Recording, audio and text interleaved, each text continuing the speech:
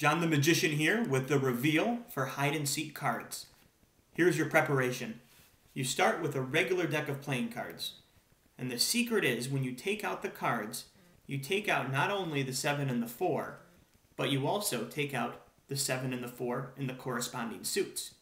When put together, spectators very rarely notice that the suits change, especially if you keep it very quick when you're showing it to them. So this is how the setup begins. You take the 7 and the 4, and you put them on the top and the bottom of the deck. Top and the bottom of the deck. You show them these two cards, 7 and the 4, and I don't show them very quickly.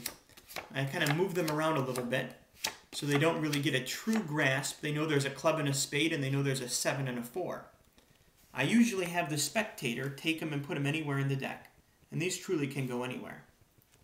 Now, because you have the 4 and the 7 on the top and bottom, this next little move is merely just a pressure throw.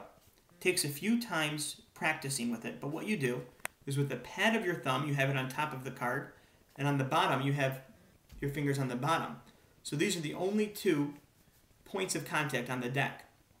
You kind of loosely grab the deck, and this hand acts as a catcher's mitt. You're going to take the deck and catch it into the other hand. I'll do it again. Take it, and you're going to catch it into the other hand. In slow motion, it's really just taking off these top and bottom cards and catching it in the other hand. But it looks very magical and like it happens very quickly.